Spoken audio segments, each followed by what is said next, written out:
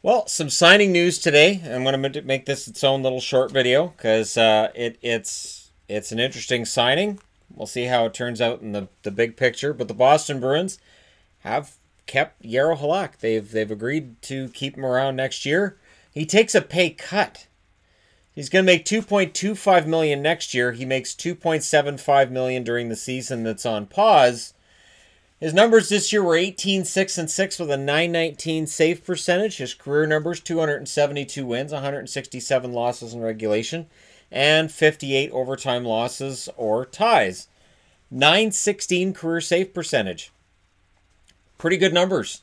He was a number 271 pick in 2003 by the Montreal Canadiens. He's played for the Habs. He's played for the Blues. He's played for the Caps. He's played for the Islanders. And, of course, now the Bruins. So this means that next year, Boston retains both Halak and Rask. And Halak takes a $500,000 less. I look at what's going on right now and some of these moves being made. And I think with this one, I think it signals Boston wants to keep Krug around. I'm not sure how you do it. I'm not sure how that works. But you get everybody else signed first. You figure out how much money you got left over. And then you make your pitch to Torrey Krug. This reminds me of what Brad Marchand said earlier this year, which was if you want to get paid, you get paid somewhere else.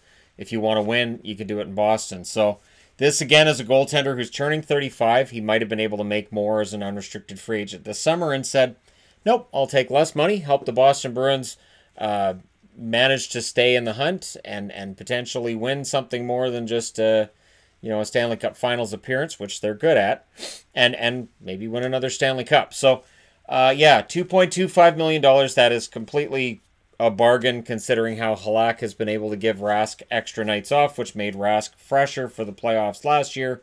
Definitely helped.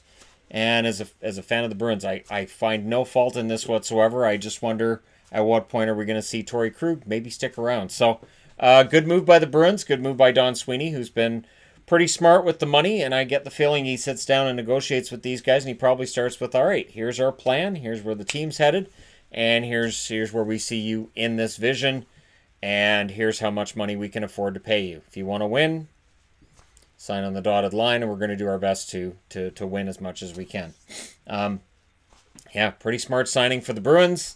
Let me know your thoughts in the comment section below as always. Don't forget to hit like and subscribe. If you're browsing your way through, you just happened upon this video. Thank you guys so much for all your support.